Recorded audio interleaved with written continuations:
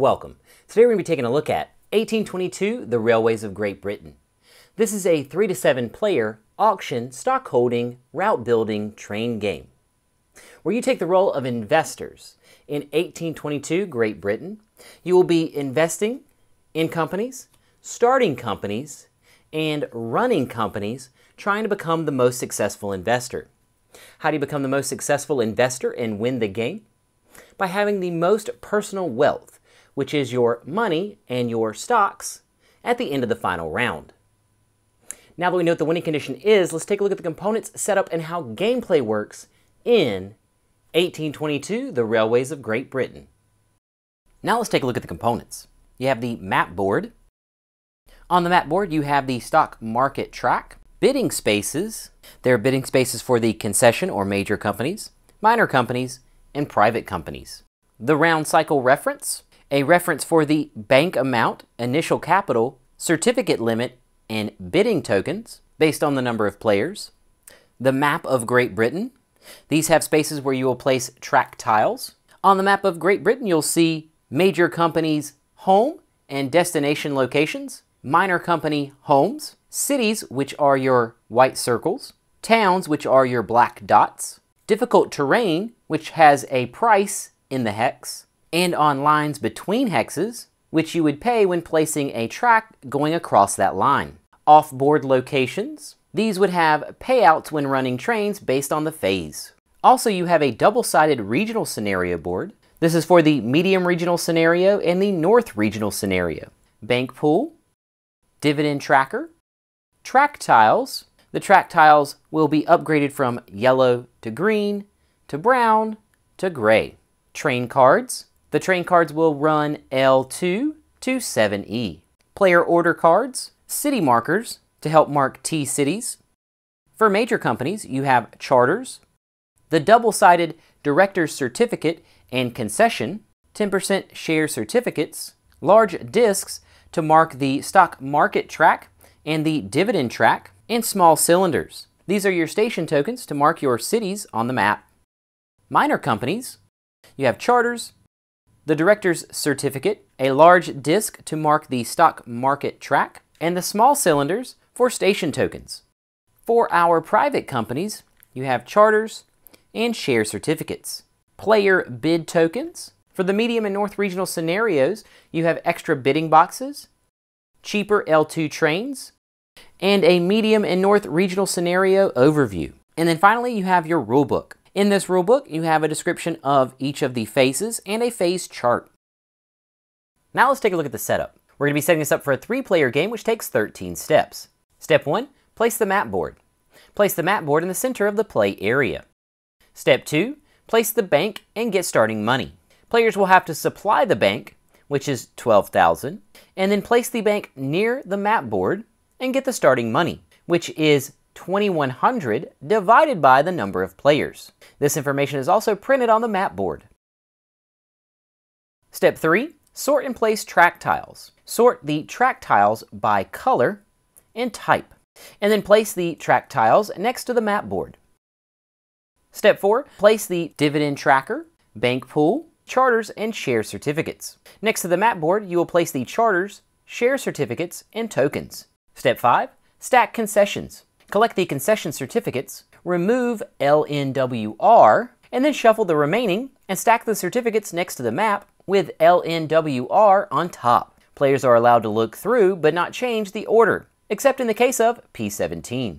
Step 6, stack minor certificates. Collect the minor company's director's certificates, remove M24 or S and MR, shuffle and stack next to the map board with S and MR on top. Players are allowed to look through the stack but not change the order except for P17. Step 7, stack private companies. Collect the private companies, remove P1, shuffle the stack, and place them next to the map board with P1 on top. Players again can look through the stack but not change the order except for P17. Step 8, fill bidding boxes.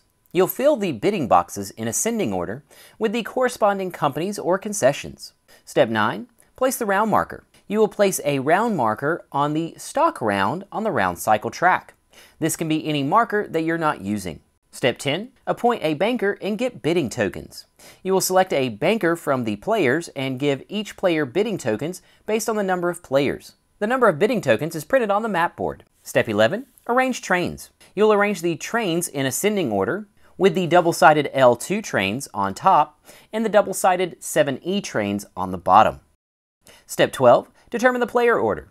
You will shuffle and deal a player order card to each player. Step 13. Place the London token. You'll place the 20 value London token on the map.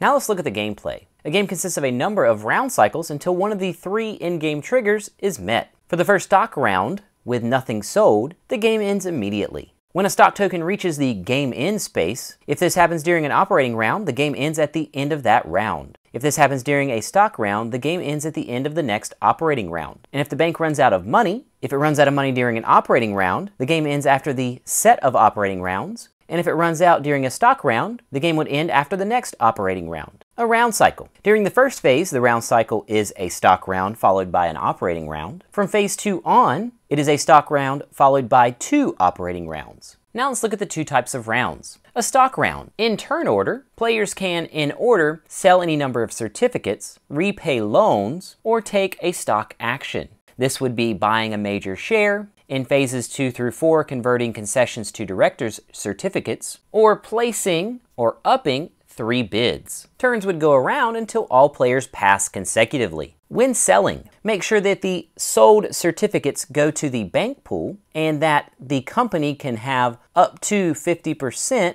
in the bank pool. P16 cannot be sold. You would adjust the director's share when necessary. When selling, you would get the current share price and then drop the company share market token down 1. And if there is a token on that space, they would go on the bottom of that stack. Keep in mind that you do have a stock limit. This is printed on the map board, and you would sell when you exceed that limit. When you repay loans, when repaying loans, keep in mind that players cannot take a stock action while having loans. You aren't required to sell shares to pay back loans. If your loan is not settled by the end of a stock round, 50% interest is added. When buying a major share, pay either the bank or the company based on where the stock was located. In phase 5, you can buy director shares in this manner. Only 1 certificate per stock per turn. Keep in mind that you cannot sell and then buy the same company stock. A player cannot own over 60% of a company. You cannot buy certificates that exceed that limit.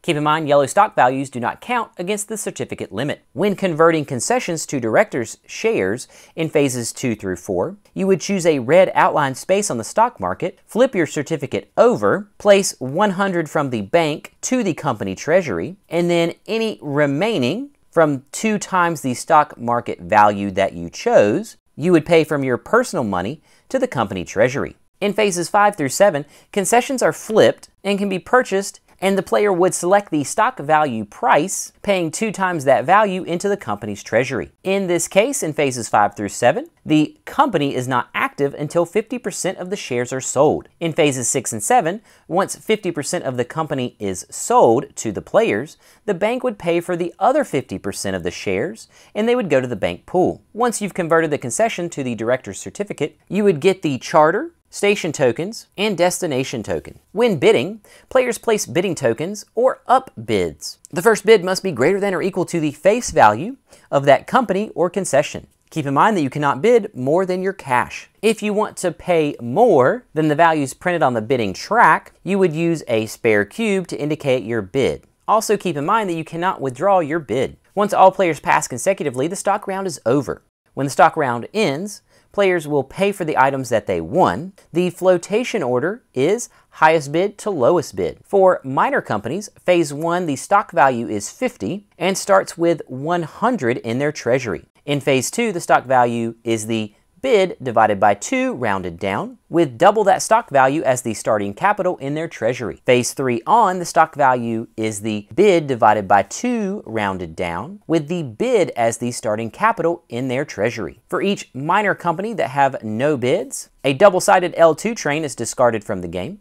For a minor company with no bid in box 1, the company is discarded from the game with another double-sided L2 train. Then you would slide items down to the lowest bid box, filling in any blank spaces from their respective decks. Then you would adjust the player order, with the most personal capital getting the first player, and then the second most would get the second player, and so on. Then you would charge interest on loans, and if a major company is 100% sold to the players, you would move them on the stock market track up 1 in that column, and if there is a token already on that space, they would go on the bottom. Operating rounds. Companies will run in order: private in concessions, minor companies in descending stock price, major companies in descending stock market price, and ties you will go top to bottom of the stack. Private companies and concessions pay dividends to their owners. Major and minor companies run by taking 10 steps. Step 1, the first turn housekeeping. You'll place a station on the company's home city with LNWR in London, and miners can buy an L train from the bank.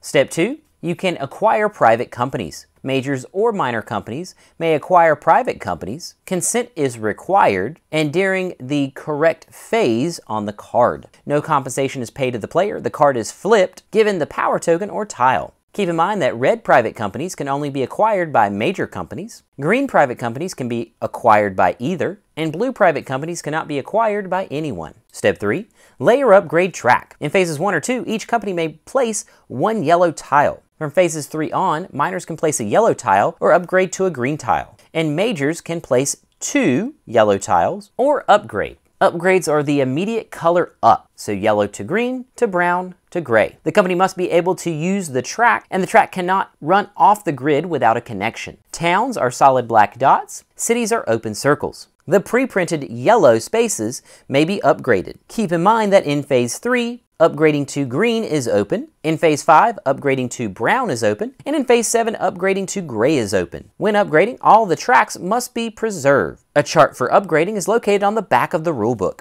Keep in mind that these are free unless you're going through difficult terrain. The prices for the difficult terrain are located on their spaces. Once you've laid or upgrade track, we move to step 4.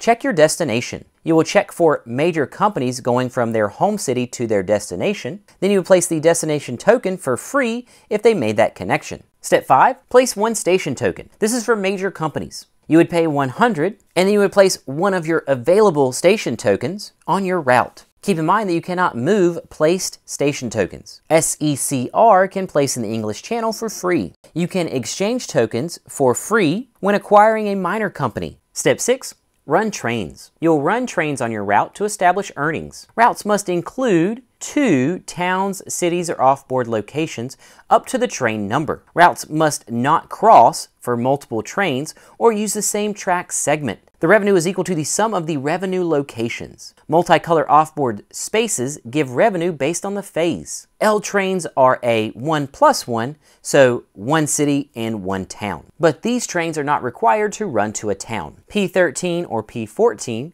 can run through towns and not count towards the limit. Only 1 E train can be owned by a player. When you calculate the revenue, the highest earnings must be announced, and destinations double that revenue when running a train from their home station. Step 7. Pay, split, or withhold dividends. Minor companies always split 50% to the director and 50% to the treasury. Major companies can choose to withhold all of their earnings, pay all of their earnings, or pay half rounded up and withhold the rest. If there are any shares located on that company charter, then you would pay money back to the treasury when paying a dividend. If there was a dividend payout of 0, the stock value moves to the left. For major companies, if the dividend payout was less than the share price, it does not move at all. If it is equal to or up to 2 times the share price, it would move 1 to the right. And if it is greater than or equal to 2 times the share price, it would move 2 spaces to the right. For minor companies, if they paid any dividend, they would move 1 to the right. And if they paid nothing, they would move 1 to the left. Make sure that you're watching arrows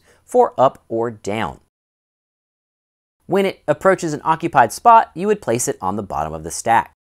Step 8. Buy trains. This is where you will buy trains. In phase 3 on, you can buy trains from another company. If a company doesn't have a train, a forced purchase is made. When purchasing from another company, it must be at least 1 in money. The bank cost is the face value. When the phase changes, you must check rusting trains and remove them immediately without compensation. You are allowed to purchase multiple trains during this step, but you must watch for the train limit. You may buy a train that moves the phase and results with you being over the limit as the phase moves, but then you must discard down as long as you are under the limit before purchasing. The double-sided L2 train can be upgraded from an L to a 2. The double-sided 7E train you must choose when purchasing if you want to have a 7 or E, but keep in mind only one E train can be owned by each company. When you are forced to purchase, you would pay for a train from the bank or player, and then if you are short on cash, the director makes up the shortfall. If the director cannot make up that shortfall, then you must emergency fundraise. That player would sell stocks watching the normal constraints and not selling more of the current company as to change the director. If still not enough,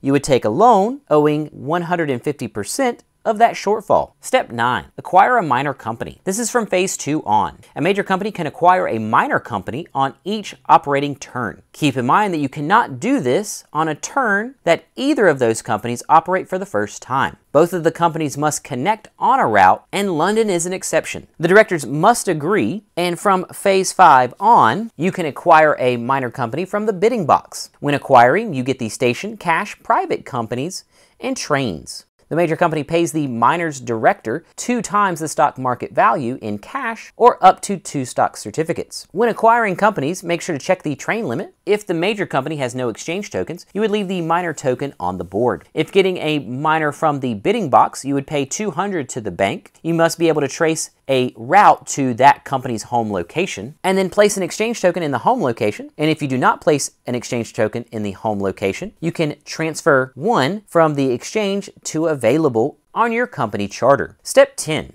Issue or redeem company stock. Issue stock to the bank and then getting money from the bank to the company treasury, placing a share in the bank pool. Moving the stock down vertically in that column, you can redeem company stock by paying the stock market value from the treasury to the bank and placing those shares on the company charter. Once all of the companies operate, you would move to the next round in your round cycle, and then the round cycles would continue until one of the game end triggers occurs. If it's the first stock round with nothing sold, the game would end immediately. If a stock token reaches the game end space, during an operating round, the game would end at the end of that round, or during a stock round, the game would end at the end of the next operating round. If the bank runs out of money, during an operating round, the game would end after the set of operating rounds, and in a stock round, it would end after the next operating round. Then the players would add up their personal wealth. So they would add their cash on hand and their stock values minus any loans, and the player with the most money is the best investor and wins 1822, the Railways of Great Britain.